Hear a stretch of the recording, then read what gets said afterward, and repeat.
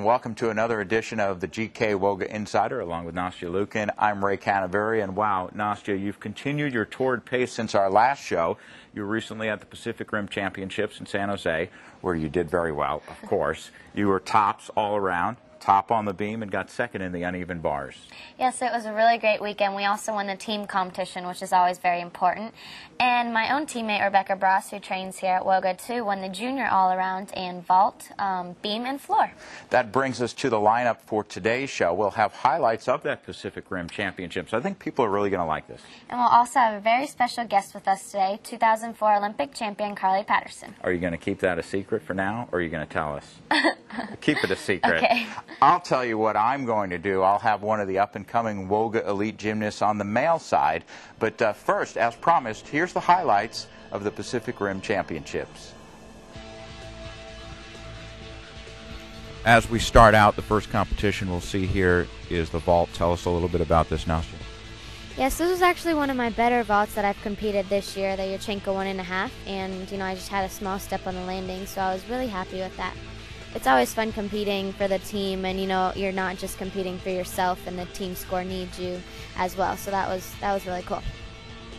Up next, you're on the bars, which you got second in this. I thought you should have gotten first, but I'm a little biased. Well, I actually got second in the event finals, and I did have the highest score here in the first day of competition. This is a brand new routine for me. I've only competed it twice, and the American Cup earlier this year was my first time. So, all these I have a few new skills. The second skill, the Healy, was actually a brand new skill for me. Other than that, I was really happy with the routine, except for a little mistake coming up here on my pack salto. I know one thing they were talking about on the telecast is that what you do that other gymnasts don't do, the difficulty of your moves time after time is what sets you apart. Yeah, I actually have the highest star value, for sure in the U.S. with a 7.7, so I'm really happy about that. Now here's the beam, and I thought you were awesome on this. Just what you do here is tremendous. Thank you. Yeah, beam is always something that's kind of come easier for me. I've always loved beams, so I guess when something you love and it's easy for you, that's kind of how it becomes one of your better events. I think the Lukin move is coming up here, isn't it? That's funny. That skill is coming up a little bit later in my routine, but I just kind of started learning it by myself. My dad was actually in Japan with Rebecca last fall, and I was playing around with new skills, and that's just kind of how it came about, and now I'm competing it. So I'm hopefully by the Olympic Games, if I compete it successfully there, it will be named the Lukin. We'll talk about what's going on right here. This is a skill called in a nodi to a wolf full. And this is where actually the Lukin, I guess, is coming up. So we'll watch this. It's tremendous. Yeah, somebody has actually done it in a tuck position. So if I get it in a pike position, which is what I'm hoping for, then it would be called the Lukin. Well, this is a good look at Nastia in the competition. Again, she won top all around. And that's not the first for her. And so I hope you enjoyed these. And now let's go over to Nastia, who's standing by with a former Olympian. As the Olympic Games are right around the corner, it makes me think a lot about the 2004 Games when Carly Patterson won the gold. Here she is now as a singer. Yes, after the Olympics, singing was actually always, something I wanted to do. And, after the Olympics, I knew that I was, done. I wanted to go out on a high note. And so, I figured that singing would be, really good and, something I've always loved. So I was like, I should really try singing now. And, I just signed with a record label. And I've been working on my album for the past couple months. And the album is called Back to the Beginning, and it's going to come out in August. And, so that's almost finished, and that's been really fun and exciting to do. And I heard you have a new single out on iTunes now. Yes, I have a single, and it's called Temporary Life, Ordinary Girl, and it's on iTunes or pretty much wherever, I think. And also to hear some more of my music and stuff, you can go to either my MySpace, my music MySpace, or you can go to my website, carlypattersonmusic.com, and you can hear a couple of the other upcoming songs. So After the Olympic Games, things were pretty crazy for you, weren't they? Yeah, after the Olympics, it was really crazy. It was a whirlwind. Sometimes I wish I could go back and just kind of relive it, because I was, you know, going so fast, and I wish I could have like remembered and took in more moments that were, you know, to sink in. But yeah, I mean, I was traveling, as you know, all the time. I was never in the gym anymore after that, and you know, for about a year and a half, 2 years after, I was just always on the road. So. And how about now, as the 2008 Olympics are coming up, what do you expect? I'm really excited for 2008 Olympics. It's really weird that it's already 4 years after. It just went by so fast.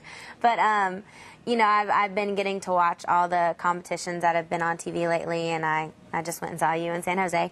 And everyone, you know, is looking pretty good, but I think, you know, the U.S. is obviously, you know, doing awesome, going into everything and winning everything that they're, you know, competing in and stuff. So I really think USA and you guys have an awesome shot. Thanks, Carly. Back to you, Ray.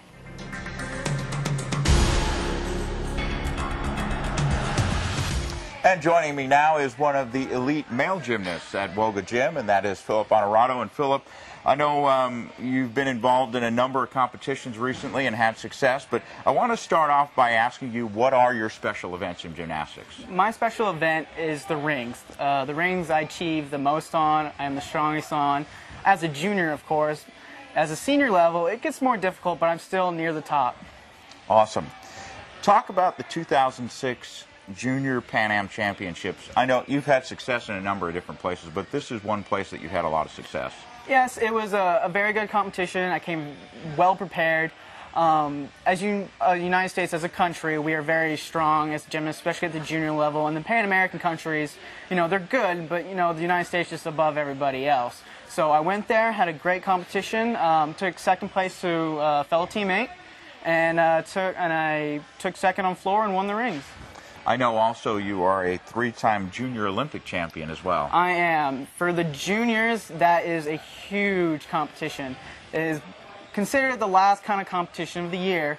You go there, it's all the juniors in the United States has won, and I've won it 3 times in a row, so it's a very good moral booster. So.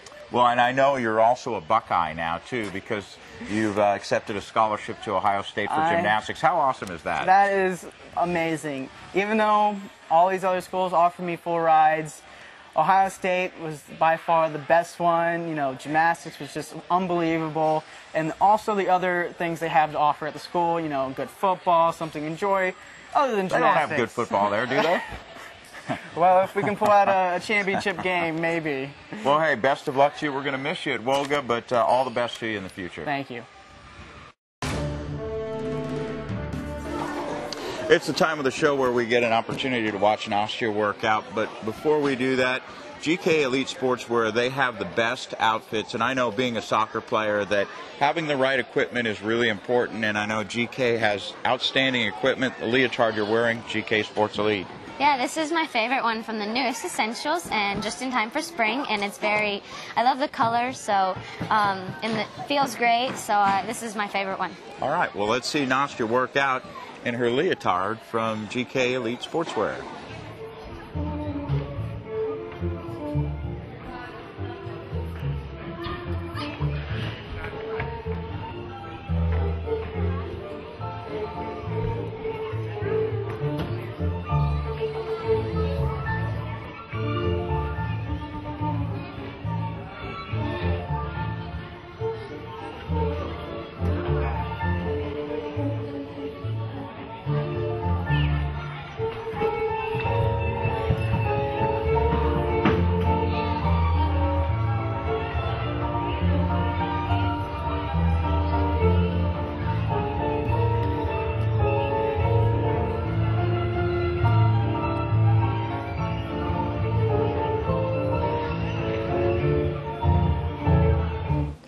That's going to wrap up another edition of the GK WOGA Insider. On our next edition, we'll talk about my busy summer with the Visa Championships and the Olympic trials. For Nastia Lukin, I'm Ray Canterbury. So long, everyone.